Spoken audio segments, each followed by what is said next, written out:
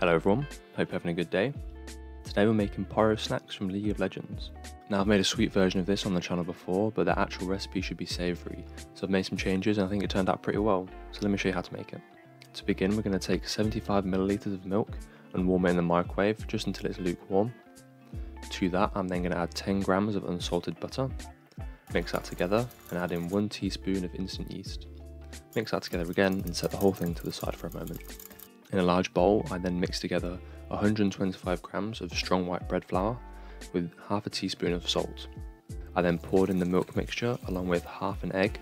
We can use the other half later, so don't worry about that. Then I mixed everything till it came into like a rough dough, poured it out onto my work surface and then began kneading it. So this dough is very sticky at the start, don't worry, that's fine. The longer you knead it, it will start to become more elastic and it will get less wet as the flour begins to hydrate. So just keep working at it and eventually you should get a dough that looks something like this, nice and elastic, and it no longer sticks to your hands when you touch it. We're going to prove this for 2 hours, so I placed it back into my bowl that I'd cleaned and then poured a bit of oil into, covered it with cling film and then set it into my airing cupboard for 2 hours. The in-game description of the Poro-Snax says that it is a savoury blend of free-range, grass-fed Avarosan game hens and organic non-GMO Freljordian herbs. So I don't have grass-fed Avarosan game hens or non-GMO Freljordian herbs, but I've got some substitutions I think work okay. So I'm going to use the best free-range chicken I could find, and then for the herbs I chose fennel and sage, specifically because both of these are able to survive in cold climates like the Freljord is, and they taste very good when combined with chicken.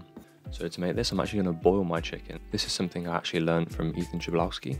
I'll put a link in the description if you want to watch his video.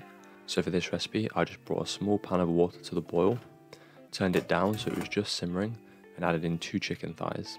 After 2 or 3 minutes, I just turned off the heat completely, and then just let it sit for 5 or 6 minutes or so until it was cooked through thoroughly. And the reason we're doing this is because, as Ethan says, this method is better for retaining moisture inside the chicken, so by doing this we're going to get nice juicy chicken. Anyway, once it had cooled, I put it onto a chopping board and then just shredded it with my knife, making it into smaller pieces so it's easier to incorporate into the Poro-Snax. And I just put it in a bowl and set it in the fridge to cool until later on. After the 2 hours had finished, I took my dough out of the airing cupboard and it doubled in size. I then put it out onto my work surface and then rolled it into a large square.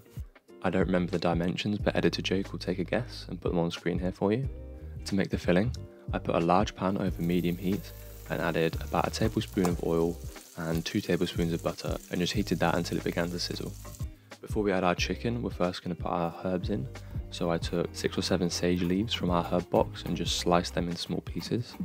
And then I took about 1/4 teaspoon of fennel seeds and again chopped that until it was into smaller pieces. I added both of these into the oil and butter and just fried them for a little bit. The smell of this is amazing, so just enjoy that. Take a second to enjoy that. I then added in the chicken and just continued to stir it together, bringing it up to temperature and making sure that every piece of chicken was coated with that nice herby batter. Just before the chicken is finished cooking, I added in 1/4 teaspoon of salt. This is essential so we get that nice umami kind of savoury flavour of the chicken. Once it was cooked and then cooled, I poured it over the dough, rolled the dough into a spiral shape and then chopped out 4 Poro-Snax. We're going to prove these for 30 minutes before we bake them, just so the dough is super fluffy. So I put all 4 Poro-Snax into one pan, covered with cling film, and then put it back in my airing cupboard for about 30 minutes. About 15 minutes before the Poro-Snax had finished proving, I preheated my oven to 180 degrees, so it'd be ready as soon as the dough had finished proving. Just before they go in the oven, I'm just going to top them with the final egg wash. This is what we use the other half an egg for. So just brush this with an egg wash so it's going to be nice and golden brown when they're finished. And once you've done that, just pop them in the oven for half an hour and they should be perfect. Here are the final Poro-Snax. I was very happy with how these looked. Obviously it's not the exact same as the Poro-Snax icon in game, but this is the closest I've got. I think I did a pretty good job.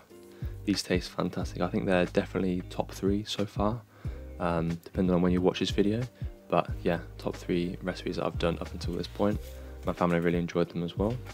It was a nice sunny day, so I've got some, hopefully, cinematic shots from the garden. Still trying to work on my editing and production skills, but there should be some nice cinematic shots, some good close-ups. The dough is super soft, and the chicken just tastes fantastic with that mix of fennel and sage. If I ever do get my own bakery, this is definitely going on the menu. I think it's like a fantastic lunch snack. There's got to be something like this in bakeries before, but I've never actually seen it.